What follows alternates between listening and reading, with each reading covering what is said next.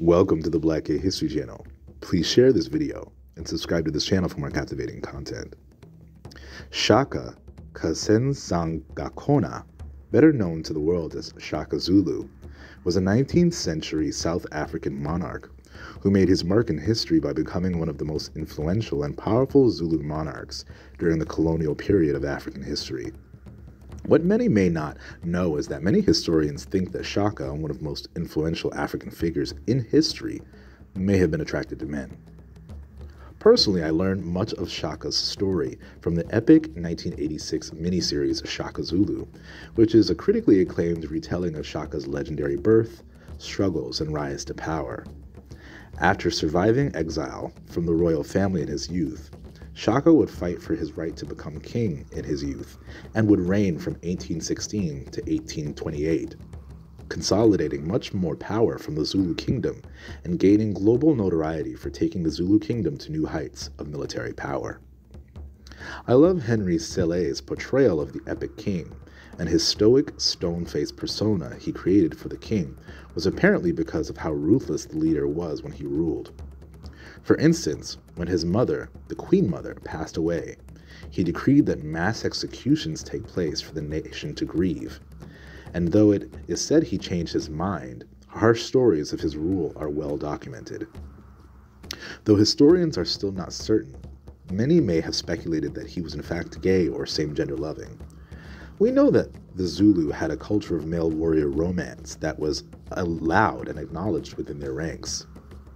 The Izinkonshone were boy wives who warriors would marry and bring along to battles as guards who attended domestic duties.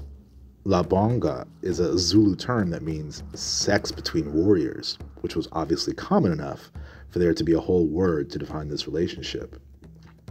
I also remember thinking as I recently rewatched the miniseries, is that something was missing from the typical warrior king storyline. It finally hit me that he had no love interest depicted in the series, which is a 10-episode series with several hours per episode. We know that Hollywood and media can't wait to pull from history to make a love interest. So such a powerful man like Shaka not having a wife or children was very telling. Not only would it have been uncommon for a king his age to not have any wives, it would have been noticed by his subjects. Shaka is considered one of the most demanding and brutal monarchs in Zulu history, and yet there are no stories of his trysts with women. There is no way historians would try to hide any of the women in his past, and in fact, it seems historians love to take note of the women powerful men in history take to bed. But you know what is usually hidden in historical stories? Gay romances, which I can see easily being erased by his contemporaries and the Europeans he interacted with. It seems even Hollywood realized the lack of a heterosexual love story, which in movies usually accompanies the story of a powerful king, and it seems to then that they decided to write one in after the fact. In 2001, Henry Sele reprised his role of Shaka in a not-so-historical film that, oddly enough, is totally fictional and tells the story of Shaka being captured by slave traders. But guess what they also added to the movie? You guessed it, a female love interest, ironically starring gay icon Grace Jones.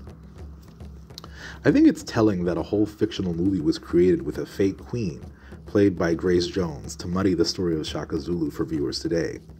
We may never know the truth about what the legendary king's romantic desires were, but him being queer is a likely hypothesis.